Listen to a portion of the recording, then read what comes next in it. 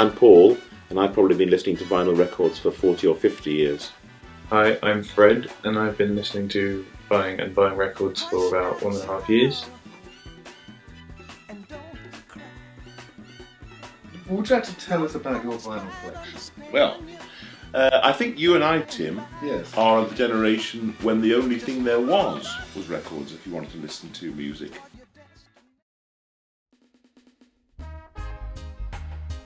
Hi there, I'm Ben Armson. I've run Ben's Collectors Records at 5 Tunsgate, Guildford for the last 20 and a bit years. I'm still having fun. My grandparents in 1976, they bought me the White Album, which was about £7 at the time.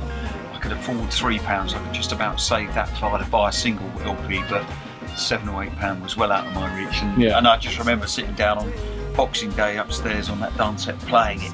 Oh, wow, it was good, you know. And I played it the other day and This is the first vinyl thing I ever bought. It was about a year and a half ago. Right. And yeah, it's Billy Joel, Uptown Girl. I had another record shop in Farnham, which I'd had for 2 years. And you know, Farnham's an alright place, but a bit of a one-horse town.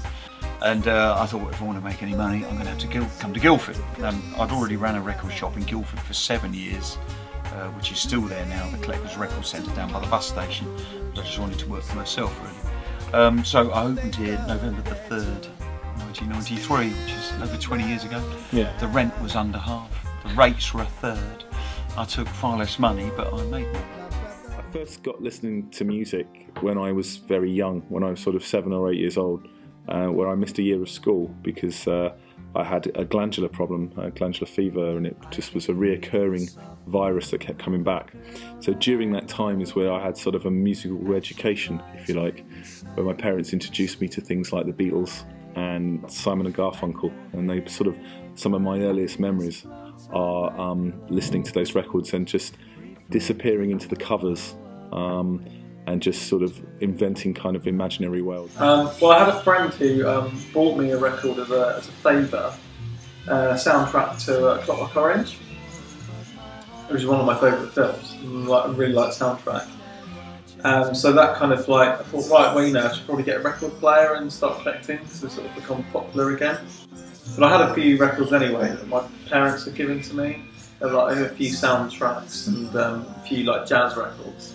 So, but I think, you know, just getting the soundtrack and thinking, yeah, okay, I really want to play this, so I can start getting my own collection. This is the Vaccine. It's a 12-inch vinyl, so it's quite a big artistic thing to have, really. And then this comes out, and it's, you know, another work of art in it. So at the same time, it's quite attractive, really. Like, you could probably frame that and put it on a wall, and it would look quite nice. And then you can look at it or something while you're listening to it, and yeah, it's just satisfying really to have a record, to watch a record being played, as opposed to, because you can't really. It's a physical presence, isn't it? Yeah. Rather than just something. The physical process. And if you've got a CD, you're more likely to skip or put it on shuffle, and that's. Yeah. It's not really how this is supposed to be listened to, so. It tells a story, It's a sequential story. That's a very, very good point. Yeah. Which is probably like, you know, it's the first one that I bought, you know, I had it on CD, and I really liked it on CD, and then got it on vinyl, and it's like a whole different experience, really. At the moment, I've got a couple of really good albums, which I bought this weekend actually, which I'm kind of wearing out already. One is by a jazz drummer called Magnus Ostrom, who's Swedish, and that's quite amazing. Sort of takes me into a completely different world. It's kind of like music from outer space. It's like if aliens come down and made a jazz record, it would sound something like that.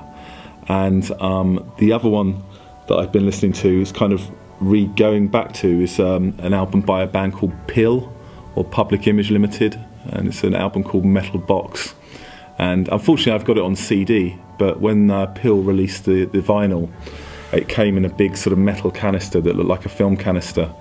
And I like things like that. They're quite intriguing, and it's kind of someone thinking about kind of the world that the music exists in, which kind of one thing that excites me about records. I get good collections. I sold funny enough, I sold a rare Beatles record for £700 last week. Really? I paid 500 to get it, but I made 200 quid, so that was nice. I think there is a future, but I think it is quite limited. Lots of people are kind of embracing vinyl again, and there's if you sort of look in the record shops around sort of Soho, you'll find that vinyl is just playing a big role in sort of people's purchasing. It'll probably the popularity will increase. I think because there's a lot of classic albums that have been reissued on vinyl, the audio fidelity is that much better for collectors.